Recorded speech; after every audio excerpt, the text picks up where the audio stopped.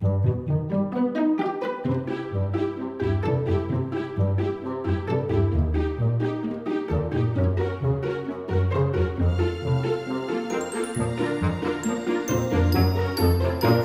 this talk is about Greenkeeper and managing dependencies. And what is Greenkeeper, and what does managing dependencies even mean? So Greenkeeper aims to be a nice bot to serve us humans. And Laurie put it in one of his recent talks, put it like this: Greenkeeper is NPM outdated as a service. Or, as we put it on our website, it's always up-to-date NPM dependencies, and zero hassle. And this sounds all nice and fancy, but I figured this isn't a sales show, this is a community conference. And in this room, there are 150 people who deeply care about NPM. And so I want to put the situation to really good use. So instead of trying to get you to buy Greenkeeper, I'm trying to make you to deeply understand Greenkeeper and the role it wants to play in this ecosystem we are all contributing to. So hi, my name is Stephan, as Raquel already told you. And I had the idea to build Greenkeeper, and I did that with a few friends. And usually when we introduce ourselves, we just list a few projects we've worked on here and there.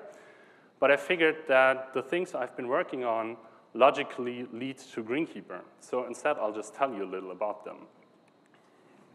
So you probably know this feeling when you really have to do something, and so instead you just start cleaning your room or your desk, because we're all very good at procrastination. So back when I started programming, all I really wanted to do is build apps. And I soon figured out that it's really complicated and way too annoying. I just want to build apps. So I found a little something that's called Hoodie. And it's an open source project that gives you generic backend for your apps, and it allows you to build apps really, really fast because you have sign up, data storage, sync, all that already there. You don't have to build it over and over and over again. And like most open source projects, it's not 100% done yet. So instead of building my own apps, I got involved with Hoodie and helped building Hoodie and modularizing it and maintaining the packages that it consists of. So you should check out Hoodie. It's hood.ie. But as soon as I was working on Hoodie, I got really, really annoyed by publishing all these packages because there are a lot of steps that I had to do over and over and over and over again. And they're really complicated, they're error-prone, there's a lot of stuff to remember and to manage, especially if you have a lot of people on the team. And so, again, instead of building Hoodie, I built this tool to fix publishing, and it's called Semantic Release. We heard a few references to it already, which is fine, because people seem to like it. And as you already heard from Andrew, it's built on top of conventions, on top of commit message conventions. And it figures out Semver for you and changelogs. And my number one learning from writing this tool is that enforcing and building on top of best practices is a really good idea if you want to build tooling. So now the publishing was fixed, I could go back to Hoodie. Well, until I got annoyed again. We had to keep all these dependencies and all these packages up to date. And at Hoodie, we use the same, we have a set of dependencies that we use over and over again, especially for dev dependencies. So our testing tools, toolset and our linting and all that stuff, it's all the same everywhere. So this situation here, it probably happened too many times.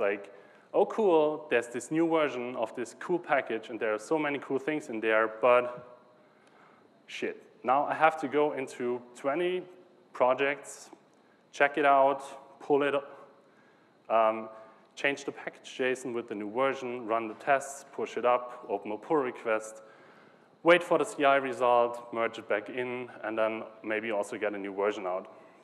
So this was really, really annoying because it's kept happening over and over and over again and was keeping us from doing our work. So again, I had to build something first. And so I walked up to my friend, Christoph, who was working on Hoodie as well. And I said, let's automate this. Automation is nice. So we just needed two things. That's what I figured. We need updates from NPM, so we know whenever a package updates or publishes a new version. And the second thing is we need to have a way to easily create pull requests, because we knew that we have to create like commits and branches and pull requests for a lot of repositories, and it's like going to waste a lot of resources if we just clone every repo. So luckily, one of the original founders of Hoodie, Jan Lenhard, is also the vice president of Apache CouchDB, which the original NPM registry was also built on. And so I knew there's a changes feed in every CouchDB, which gives you real-time updates of what's happening inside the database. And luckily, NPM also exposes this feed for us. It's available under skimdb.npmjs.com, and we heard that in the Tonic talk already. You can use this to build really cool stuff.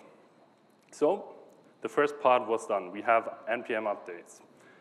And then we needed the second part, which is easily create commits, et cetera, et cetera. So I don't know if you can read it. It's almost exactly 1 year ago that I wrote this tweet where I said, I want to create commits via the GitHub API with minimal overhead, ideally only sending a patch. Is there anything ready-made? #LazyTwitter. And really, this was one of the very, very few times where I did NPM search and I didn't find what I wanted. So 4 days later, the search is over. I wrote it myself. So luckily, GitHub exposes a full Git data API. So you can handle trees and blobs and all that stuff via the API, and you don't have to actually clone the repositories. And so I wrote this little module, as you do, that allows you to just create new commits and branches without having the stuff locally. So yay, the second part was done. We just needed a little bit of glue code in between a web service, but that was stuff we knew how to do, especially after building Hoodie. And so ready was our bot, and here's how it originally worked. So we have our 3 players, which is NPM, Greenkeeper, and GitHub. So NPM tells us a module changed. So then we figure out, like, is this a new version? Is this relevant to us? And who's depending on that module? And as soon as we figured that out, we just send pull requests to the repositories. And this is how it looked like. So you get a pull request. It tells you which version is affected, which dependency is affected, which version, a bit of metadata, and some advice what you should do about with this. But it turned out this is only really useful for so-called out-of-range updates, or what we call them. And what does this mean? So, you know, you heard about this earlier as well. In NPM, we have version ranges that help you embrace Semver and its semantic meaning. So in this case, we have a dependency that has a defined version number with the character 4.0.0, which means if version 5.0.0 comes out, it's not part of this version range. It's out of the range. And the same is true if you have a tilde character, then minor versions are outside of the range. Or if you have no range at all, then a patch version is outside of that range, and it works really, really well for that. But soon, this guy came around. These folks came around, and we noticed pretty quickly that our PRs are triggering CI builds. And this is actually really, really useful and valuable data, because if the project has a decent test coverage, it can tell you if the project still works with the new version applied. So it does not only take the work away from you, the automatic CI builds that are triggered, they also tell you if your project is still working, so it gives you even more insight. And again, best practices, the better the tests, the better the results are with this. And so, knowing that we have this insight, we could then also tackle in-range updates without being annoying. So again, we have this character 4.0.0, and now if a version 4.0.1 comes out, we can actually do something useful here. And these versions are the ones that are actually really, really dangerous, because they just get installed and you don't notice or you don't actively upgrade to this version. It just happens. So these are dangerous, because if someone doesn't play according to the rules of Semver or mistakes happen, stuff can break here. So now we were using the data that we got back from the CI. So in this case, the same procedure as before. npm told us the module change. We figured out who's depending on it. But now we checked, is this inside of the existing version range? And rather than creating a pull request directly, we just created a new branch with this version update applied. And then GitHub comes back to us and tells us with the status API, did it fail or did it pass? And if it passed, we can just delete the branch. Everything is fine. Your version range is still valid. But if it fails, something is broken. And so now we create a new pull request for in-range updates. And it looks something like this. So in this case, ESLint broke a build process, which means the project really is broken, because if you now go in and do npm install, you will get a version that breaks your build. So this is really cool, and I'm pretty sure you totally want this by now. Do you? Yeah? Okay, how do you get it? Of course, Greenkeeper is an npm module. So you install it globally with npm i-g Greenkeeper. I is short for install and -g for --global. Once you have that CLI tool installed globally, you can do Greenkeeper login, which will do the GitHub OAuth dance for you. And then you can change directory into your project and then run Greenkeeper enable or GK enable, which is a shortcut, which saves you characters. And in the beginning, we really wanted to focus our development efforts on this core service. And so we didn't want to spend that much time on building a website because, you know, building web apps and sites is hard. But we figured out that it's time to make Greenkeeper more accessible for more people, not only for Node developers or people who are familiar and comfortable using CLI tools. And also because we are pretty fed up with like needing 4 slides to explain how to use this. So I'm happy to show you something new today, which is our new web application, where everything happens in the browser. You can just hit the sign in button, go to GitHub, come back, and you can just enable repositories with 1 click. And you can find this under app.greenkeeper.io. And this is a beta, so to speak. Like, if it's live, it works. And we are really happy if you can like try it out, go there, give us feedback if you think where we could go with this. And eventually, we'll make it the default way to use Greenkeeper. So if you go to the Greenkeeper website, you just hit the sign up button and you can get to this app and no longer have the CLI tool, which will then be a pro thing. So with this web application, for the first time, we can also offer some more insight into what Greenkeeper is doing. And so here you can see that if you go to a specific project, you see the open pull requests that are there and what the statuses are and what's happening here. And I wish I could have announced even more at this moment, but we wanted to get it right first, so you have to wait a little more. But what I can say is that we want to make this data also available for package authors, not only for consumers. So that package authors can have a look into the builds that we are triggering. So if you publish a new version, you get insight into how many builds failed due to this update, or what are the rains. You can know how good you're doing in terms of Semver and yeah, staying compatible for your users. But there's a problem. As you know, there are a lot of modules out there. And as you also know, people depend on a lot of modules in their projects. And so all of a sudden, if you happen to enable Greenkeeper on your project, it's too much noise. And this is like the #1 complaint with the service, and it's frustrating because it keeps popping up over and over again. And we're trying to make this better. But there are some concepts that I want to explain to put this into context, what noise means.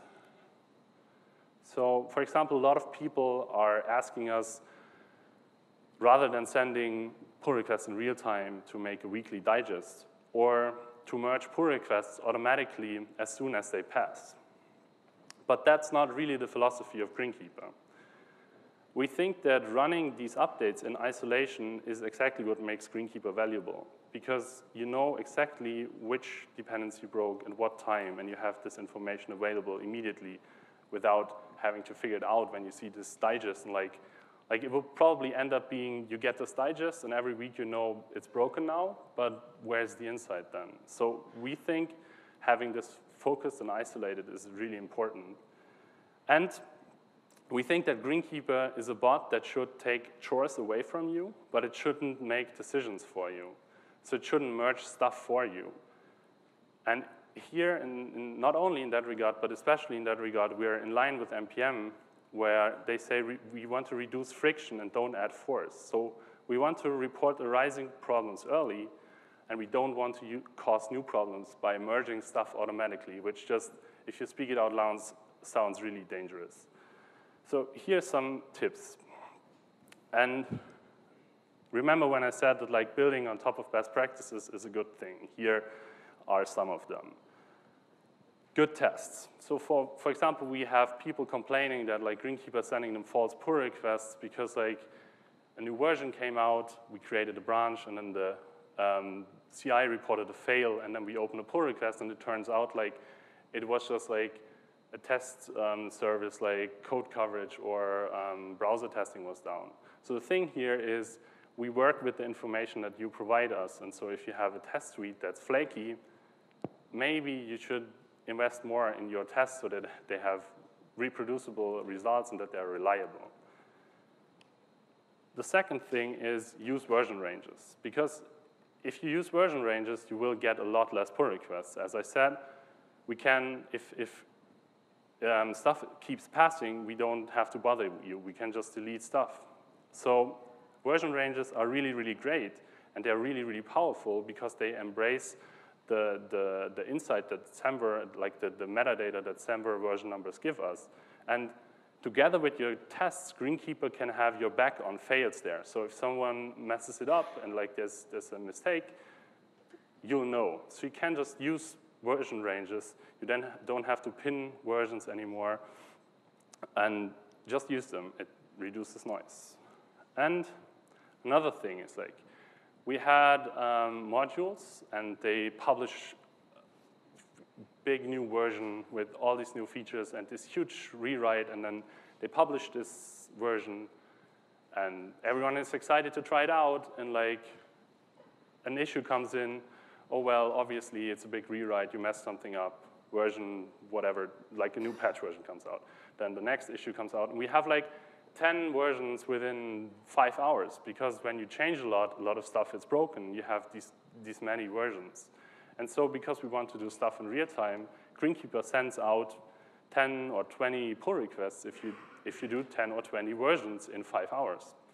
But NPM already offers a way around this, and that's called dist tags. So if you install a package, it automatically installs the version that has the latest dist tag attached to it. And this is happening automatically. If you publish a version, by default, it gets the latest dist tag. And what you can do is you can introduce beta channels for your packages. So you can actually publish new versions to the registry, but it's not the default install target. And you can tell your early adopters or like the community, hey, try this new version out, report issues to us, or if you find them. And if there are any, you can publish one new version with the fixes, and then you can make that the default install target, and only that will be sent out via Greenkeeper. So it's a great way to have multiple release channels. And I actually wrote a blog post on how to do this. It's under bit.ly/distags. And another thing is you can let Greenkeeper do the cleanup. So if you have a lot of pull requests for the same dependency and for the same version, as soon as you merge one of these pull requests, as soon as you have made your decision, Greenkeeper will do the cleanup. So if you have pull requests that include the same version, so let's say you have a pull request for version 4.0.0, and there's also one open for 4.0.1, and you're using a version range. When you merge 4.0.0, it will close and delete like the 4.0.1 pull request because it's already included. And equally, if you merge the 4.0.1, it closes the 4.0.0 because it's lower as the version you merged. So Greenkeeper can do the cleanup for you. You just have to make the decision. And equally, if you merge a Greenkeeper pull request and now all the other Greenkeeper pull requests are no longer mergeable because there's a merge conflict in the package JSON, we will automatically rebase that against master, so that won't happen as well. So you can just make your decision and then let Greenkeeper take over again with the dull chores. So I really don't want to be the person that says, like, you're holding it wrong. But the thing is that the Greenkeeper experience is suffering a lot from underlying problems. And we would much rather want to fix the underlying problems rather than work around them with Greenkeeper. So we want to build on best practices and we want to help spread them. So help appreciated here. If you have ideas that are in line with the philosophy that I just described with like isolated updates and taking away chores but don't making decisions, that's great.